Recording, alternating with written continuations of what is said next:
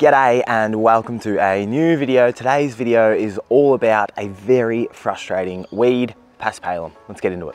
Now in today's video, I want to talk about and cover ways that you can handle Paspalum and also ways to not handle Paspalum, because there's several different methods, chemical and non-chemical.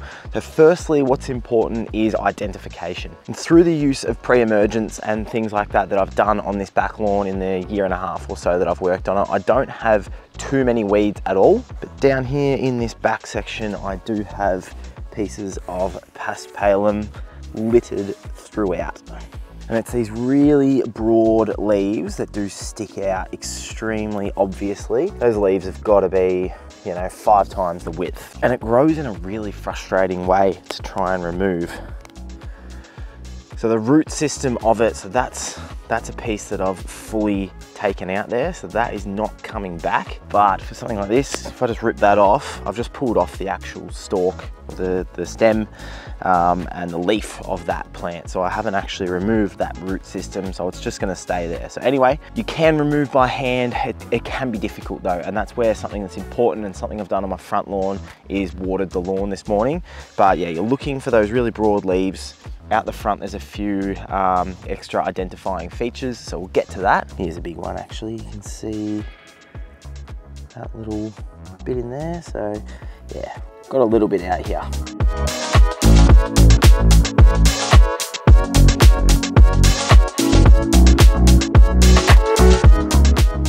Now the way Paspalum grows, it's not like some other weeds like say plantain or something like that, where you just pull out that one plant and you're done, or a thistle where you just rip it out, make sure you get all the roots and it's done. The network of how it grows, and it really seems to, on some of the ones that are really settled into the lawn, like some of the ones around here, getting into it is really difficult. And when it comes to chemical options, there is one product which I tried last season. Now there is one that you can get at Bunnings. It is called David Gray's Crabgrass and Clover Killer. On this, it does say to only spot spray kikuyu and buffalo lawns, which is what I did last year when I used this. DSMA, you may as well be using Roundup, to be honest. It's killed everything, left big dead patches. Not an ideal herbicide. I don't recommend it for kikuyu, which is my lawn, and buffalo. Now, if you do have, it does say on here that it can be used, not on Queensland Blue Couch, but it can be used on bent and fescue lawns, and yeah, all other, the couch lawns and things like that. So it's worth potentially trying, but something that you need to be really, really aware of is that this is a really harsh chemical. If you're going to use this, and Ben Sims actually did a video on this, I think it was only on the weekend, so a bit annoying because I've been planning to do a Paspalum video for a few weeks and I saw him post one. I was like, damn it. But anyway, some really good information in there as well, and you should definitely have a look at it. But this is a really harsh chemical. And so if you're going to use it, make sure you're wearing gloves, you're wearing full length pants, full length sleeves, all those kinds of things, taking precautions because it is a harmful chemical. And to be honest, even though you see me spraying a lot of stuff and doing a lot of stuff, where I can minimize my use of herbicides and things like that, I really try to. So that is an option, but I do not recommend it for kikuyu or buffalo at all. You may as well use Roundup, to be honest. And on that note, something and piece of advice that gets thrown around is paint it with Roundup, etc. So before I had this tool turn up that I'm about to show you soon, I started making up just with a scrap piece of this long dowel here and a little paintbrush, a little contraption to be able to go and paint the Paspalum. And now if I was going the chemical option, because I could just use that David Gray's one for this and be just as careful and mindful as if I was using Roundup. But you can see sections through here where this is like really, I did mow yesterday, so some of these lower, less developed ones, it would be easier if they grew through a lot, but you really do need to get down into the actual root ball. So to come through here right now, I'd need to let it grow for a few days or fluff it up a bit like that. But if you're just painting those leaves, and this is something Ben also spoke about in his video, but yeah, you want to be getting right down into the actual root, or down as deep down into the plant as you possibly can. So something I'm actually going to do, because this garden bed that runs alongside the pool here is just such a pain with the kikuyu running through it. I think this will actually be quite handy here to carefully wrap myself up, use this brush, have a bucket, dip it in there and paint those bits of kikuyu and other stuff in there that I don't want, because clearly spraying is not an option.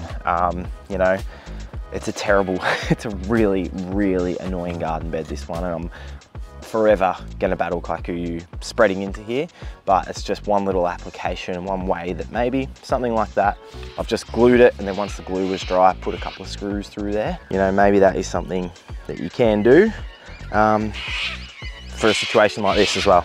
And just quickly, if you watched last video, the 4-pull double pattern diamonds, it's coming out not too bad out here, not too bad.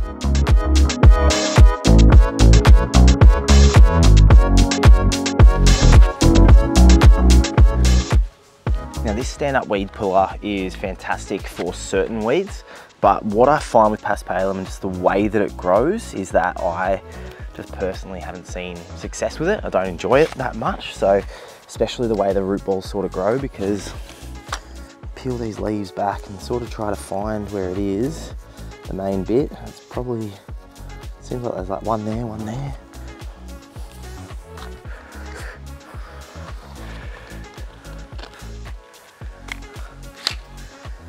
So you can see there I've pulled out a nice little root ball, but I've also brought with me a lot of soil. You can see where I've been having a play with this next tool when it came in the mail the other day. But yeah, I just find that, I don't know, for me personally, this seems not as accurate and makes a lot more of a mess. Ripped out some kikuyu there, bring a lot of soil with it, so you can already see this is gonna make a real mess.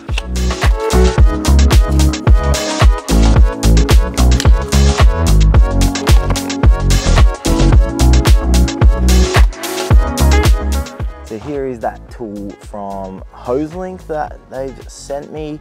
As you can see, I've just around this is a big, obviously well-developed plant here, but kind of the way I find it the easiest, fluff it up so you can find that sort of root ball, if that is the correct term for it, and then you can really use that fork to get in under it. This little curved part allows you a bit of resistance to push against, and then you find the plant. Still brings up a little bit of soil there, but that, removing all of that root ball, that system there, is getting rid of the weed. And so, as I mentioned before, this part here is going to look messy once I'm done with it, because it's a big, well-developed sort of plant area. And I've got, especially my nature strip, whoops, that's a big patch I've just ripped out there. That's okay.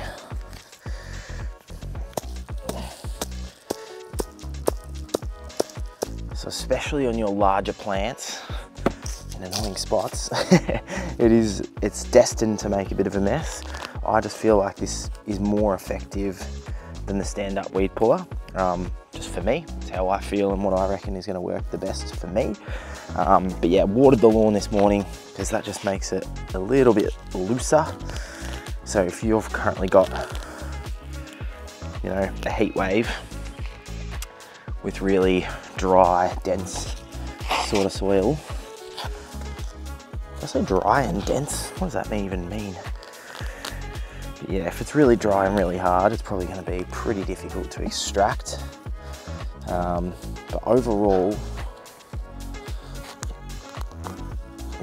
now is a fantastic time in the year to be doing this, because even when I make a mess here and then I pat it all down, and no doubt probably miss little bits and pieces, but it's going to repair, it's going to fill in any spots and holes that I leave in the lawn. So I'm still looking for these little bits of broad leaves here. See, loosen up all that soil so I can just get that by hand. It's a little loose bit.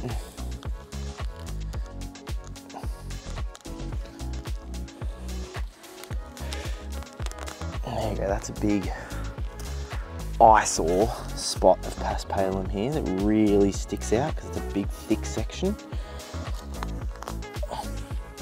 Gone in a couple of minutes.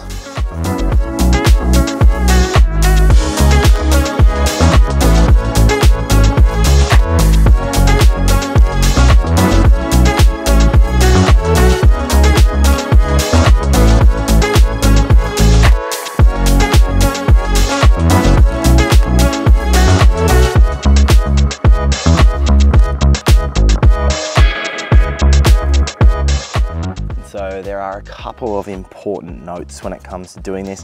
One of them is to don't cut your lawn straight beforehand, or within sort of 3 or 4 days. The more you can let the weeds grow out and stand tall above the lawn will make it much easier to identify and pull these things out. It is obviously going to make a mess. I'm making a bit of a mess here, leaving some holes and things like that, but you know, it's a small price to pay to be able to get rid of these weeds, because they are definitely a real eyesore. And